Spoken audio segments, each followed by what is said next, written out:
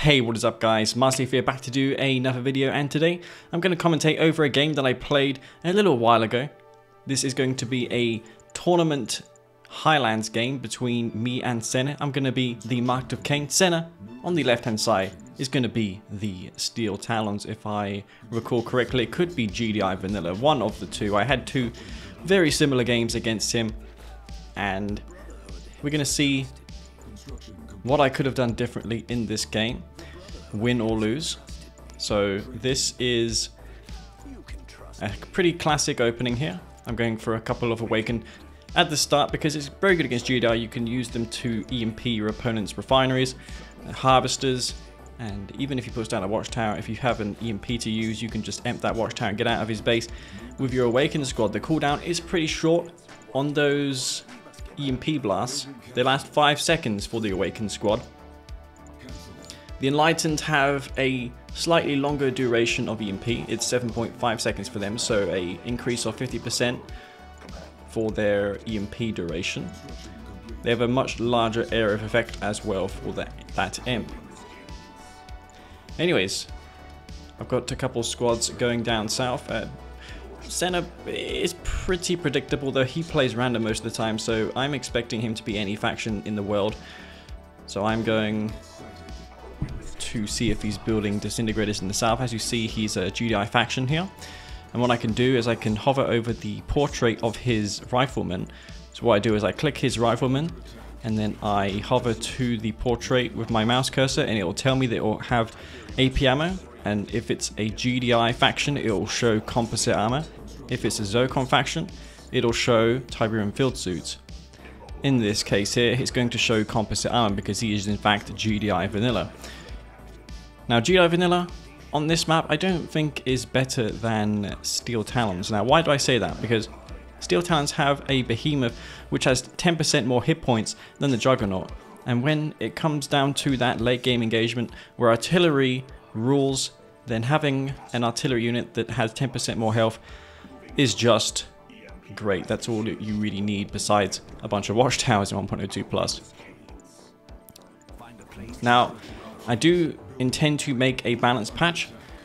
There is a change list. I made a video not so long ago of my proposed changes, but that is no longer the change list that I have planned. It's ever changing. That's why I didn't want to rush into it. I've been reading all your comments, guys, and taking input from everyone. I may not reply to all of your comments, but I am reading them and considering every bit of feedback. So I'm going to take this harvester to the blue Tiberium field. I see that he hasn't taken it himself. Some players like to go there super early, like Futurama. Senna, though, he tends to not take blue tip so early. The benefit of taking blue Tiberium on your 4th or 5th harvester is that if your opponent tries to take it instead, then he won't be able to. It will be a wasted journey of his harvester. So I'm going for a very unorthodox strategy with Enlightened on 3 refineries. Now this is a strategy that works great on Tournament Dust Bowl because I can put the Enlightened squads inside of all the garrisonable structures in the middle of the map. But this map here hasn't got many garrisons. One change though, which will be good for the Enlightened in this specific patch, is the fact that they don't take Tiberium exposure. For some reason in the base game, in the vanilla Kane draft, Cyborgs took Tib exposure. I don't know why. Maybe in the lore they did take Tiberium exposure, but it's kind of weird that Cyborgs, that is part man, part machine, took Tiberium exposure. You'd think that they'd be fitted with some sort of resistance to Tiberium. They're no longer flesh per se. Anyways, I've got that Tib Trooper out there just to clear out these buildings. Very good for clearing out structures. I don't think there's a better unit for clearing out buildings. It's just super fast and effective at that role. And these engineers are super quick as well. As you see, I'm going to take over his Tiberium spikes. 4 spike income. That's exactly what I need, considering how Enlightened are so pricey. and it's difficult to get value out of them. Now, my opponent here is GDI. He isn't building any units to go out on the map with, so one can assume he's probably going for hammerheads or building a second MCV. He's probably taking up at the same time. So that's why I'm building a bunch of Enlightened, so I can EMP his MCV. But I see he's going hammerheads. He's actually got double airfield hammerheads, which is no doubt a response to my Enlightened strategy. I see that he's Orca struck my shrine. That's something I want to keep alive, because I can build a lot of disruption towers, and that's another advantage of MoK Kane. I get cheaper disruption towers. It's $500 for the MoK Kane. The vanilla nod needs to pay $1,000 for that very same structure. Hammerhead's taking... Actually, I traded very well here. Usually Bias gets slaughtered by hammerheads, but Senna didn't do a good job of his micro there. He's actually going to lose a third hammerhead. That's because my units were in the stealth of the disruption tower. MCV moving to the middle of the map. I've got two MCVs because I kind of predicted he would go for that. He has a bunch of hammerheads.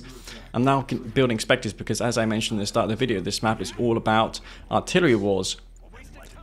And I'm still continuing to build those Enlightened just so I don't get overrun by APCs and pred tanks, which is sometimes what Senna likes to do. He likes to make overwhelming tier 1 armies and he tries to crush you with that. Try to force a few shots from those pitballs by decoying my units. It is a $500 support power. And as you see, it does tank a few shots. I think it's worth it for that purpose. Hammerhead here potentially will fall. I actually EMP'd my own bikes there, unfortunately. But I got the pred tank. 2 pred tanks, in fact. Those will die. And these days, I always get this message appearing where I get disconnected from the server. I haven't been able to fix it. I tried to get in touch with the C&C Online people, but yeah, not being able to fix it. Nonetheless, I've become an expert at closing that dialog box, guys. If you see it appear in game here, I just close it in like 0.1 seconds. So I did a good job taking over the spikes, but he's took those spikes back. He's not allowed me that long-term advantage, and this was a I don't know if this was a mistake, but for some reason all my harvesters got caught in a Q select, and I think sometimes that can happen. It is part of the I think it's this interface lag bug where if the game forgets to deselect the units that you had selected before, and it just adds it to your new selection. And that's what happened there with my harvesters. I've actually got one harvester there that's idle, which I didn't notice. I don't think I noticed that for a while. That's unfortunate. This may have cost me. Nonetheless, I see the Marv. And I think in hindsight here, I probably should have made a super weapon at this point in time. I think a super weapon here would be good, but there was the main fight hadn't started yet. The thing about the super weapon is for Nod is you can cancel out shockwave artillery, so it's not just a dead structure for 6 minutes. I do get some utility out of it. I see a nice juicy EMP target there with those 3 juggernauts. He's actually running through with his hammerheads, hoping to kill as many of these Enlightened as he can. All of those juggernauts get EMP'd. The Marv is taking damage. I've still got a couple specters here which decided to undeploy despite me giving a command well within their range. Ready to strike, but they do take a while to deploy and strike. It's about 3.5 seconds before the Spectre can shoot. That animation is very long. So Senna, he needs to do a better job here at splitting up his Juggernauts. He should know that I have a bunch of Enlightened.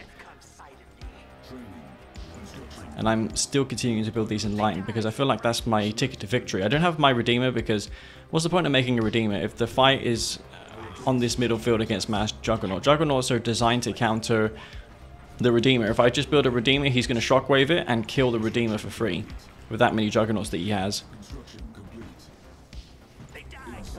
What I could have made one though, just for a meat shield, so my Spectres remained unharmed.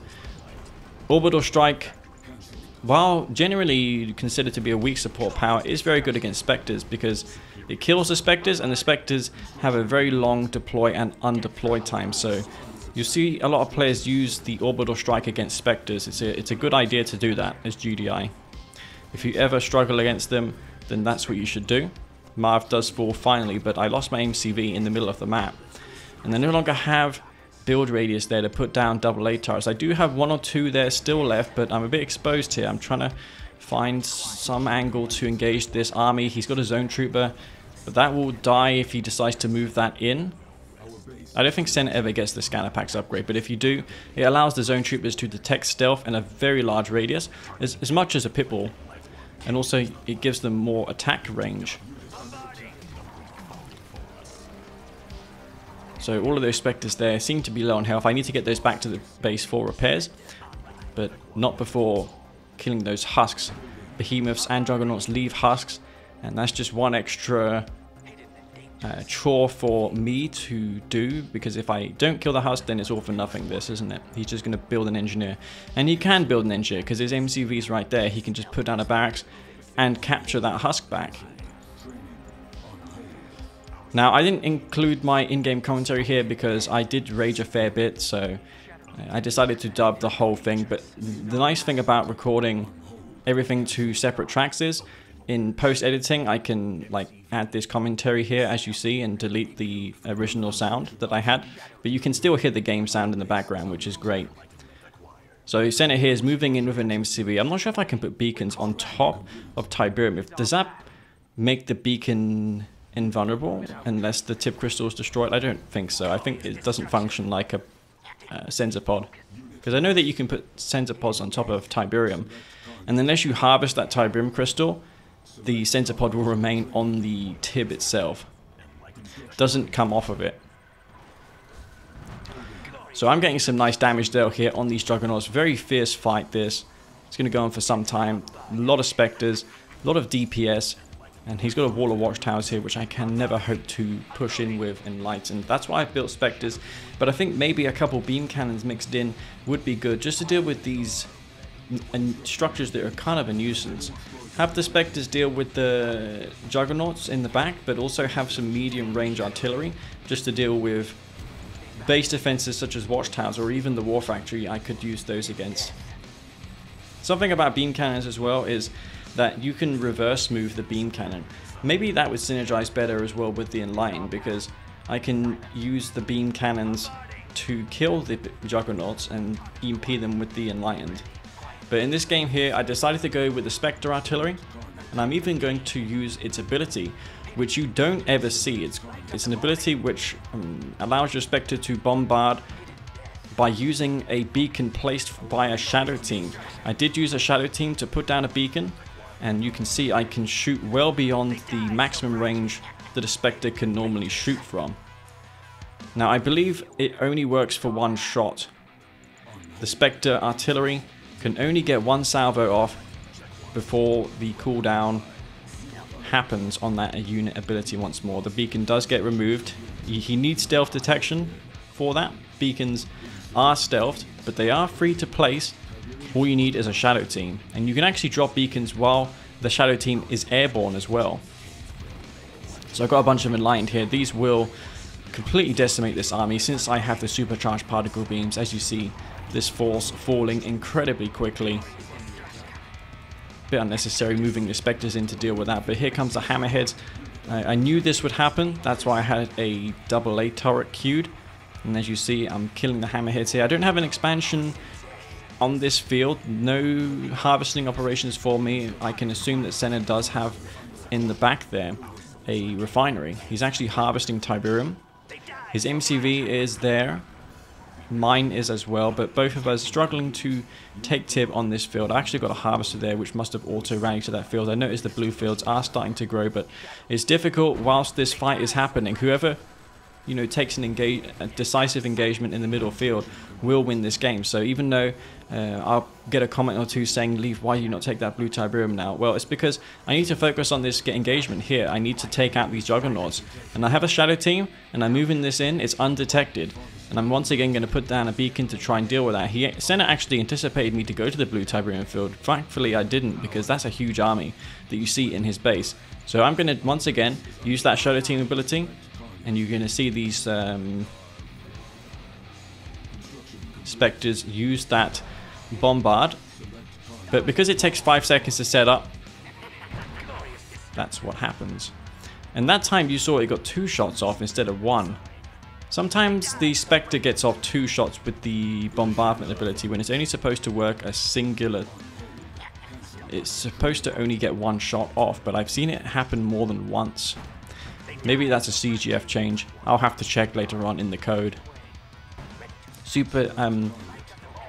Wow, he actually put that tier 4 space command uplink right next to my Spectre beacon. So this is going to be perfect for me. Look how beautiful this is here. I'm going to kill the 2 APCs and the space command uplink. He wasn't even able to sell that. So that's $3,000 down the drain plus 2 APCs.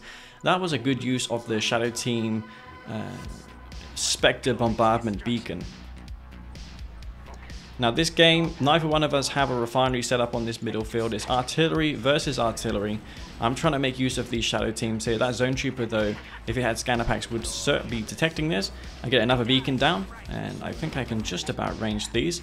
Spectres will get one shot off here. 5 Spectre shots coming down. I do get a direct hit, not quite enough to kill all of the Juggernauts that are in range. I do get 2 though, which is nice. And another shot happens once more. AA turrets come down. If I get this War Factory, that would be great. I should probably move the Spectres in and do a regular attack on that War Factory, finish it off, because if I can limit the Juggernaut production now, that would be great for me. His Juggernauts are still outnumbering my Spectres, but he can't push in because of the EMP. The Enlightened squads are stopping him from going in there.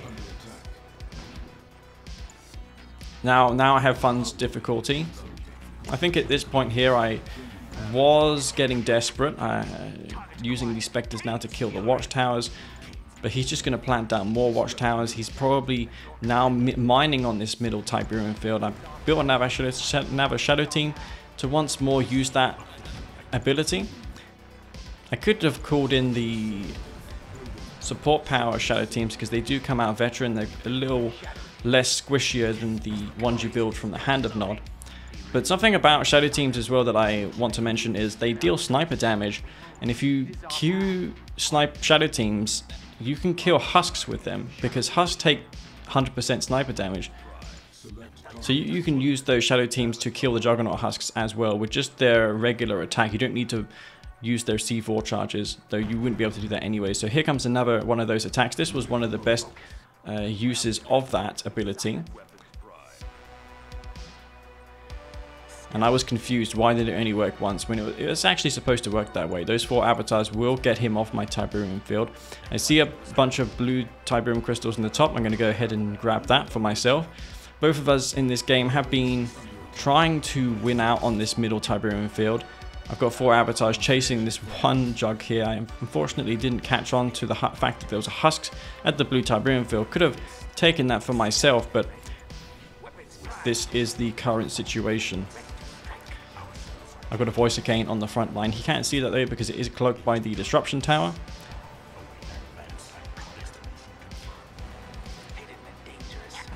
And I couldn't really make a Redeemer at this point because I didn't have the funds to do so. I've got all my upgrades. Supercharged particle beams, Tiberium core missiles. He actually, did he just reclaim a husk there? I don't know if he did. I'm pretty sure I just heard a husk reclaim sound. Anyway, I've got this shadow team here, which I'm going to use to get a beacon deployed. He's actually taken my spike over. It's kind of weird me being the yellow faction because usually Senna picks yellow. So I get confused in this game, but it is Senna in fact that I'm playing. I got a Heroic Spectre. They gain experience by killing things even with the ability that they have. And it doesn't change from cannon to grenade damage like the Juggernaut's bombard ability. The Juggernauts deal cannon damage with their normal attack, but the bombardment ability changes that damage type from cannon to grenade, which means it's not good against units such as vehicles. It's only good against structures and infantry. Spectres though, they have no such change, so you can destroy vehicles with that ability, which makes it a unique long-range Juggernaut killing feature. So I got these 2 Heroic Spectres here. Senna's probably getting a bit impatient because I have 2 Heroic Spectres on the field, but as you see, Senna's amassed more and more of these jugs. That's a lot of Juggernauts. I need to separate my fire as much as I can. But this force doesn't look that big from me. I can win still, despite the odds that I'm facing. Also, on this map, I can use the Tiberium Vein detonation as well. That was one thing that did balance out the Jug versus Spectre battles before the Tip Vein got nerfed. You could use the Tip Vein and deal crippling damage to the Jugs and then finish them off with Spectres. Now though, it doesn't do nearly as much damage. Now my choice at this point in time was to go for Mass Venom. I think I had a lot of options at my disposal here. I could have gone for an epic unit, but I decided to go for a Mass Venom strategy. I've got only one air tower down. I guess it does also counter the hammerheads that he's building, but my goal was to try and kill him before he gets an answer to the Venoms, because he wouldn't expect me to go for a mass aircraft transition when he's GDI in the late game. He's expecting me to build more Spectres. That's why he's continuing to go Jugs. He didn't get his Marth back out. I didn't build my Redeemer, but I don't feel like in this game here a Redeemer would have made any difference, guys. I don't know if it would have made a difference. So he's moving in here with a big army. A lot of hammerheads, but those are going to fall to my SAM turrets. This is the main fight here. He's using the radar scan, using his support powers. 4 avatars there, which unfortunately were EMP'd by his shockwave artillery, and those are going to get decimated by that Jug wall. Those were my units to stop these light tier 1 units from approaching my Spectre force, because Spectres can outrange Juggernauts. Orbital strike coming down, he's got all these support powers coming down, mag mines landing on those Juggernauts, but they're not going to do too much damage. You'd have to move those for them to take damage. The voice of Kane surprisingly still alive. I don't know, maybe units don't prioritize killing that. Everyone seems to just ignore the voice of Kane, even though it makes the Enlightened so much better. Nonetheless though, Senna feeling pretty confident about this. I've still got those 2 heroic Spectres still continue to land shots, but I don't have anything else to support these units now. I do have Venoms out. 9 Venoms. I needed more than this though, but I was cleaned up pretty easily there. I think the thing I could have done better in this game was made a super weapon, because the main thing that screwed me over in that last engagement was the shockwave artillery. I lost my 4 avatars to the Juggernauts. I needed those to stop these APCs, to stop these Pitbulls, and then the transition to aircraft could have been unopposed. Also, I forgot to mute my phone, so I'm sorry if you guys heard that.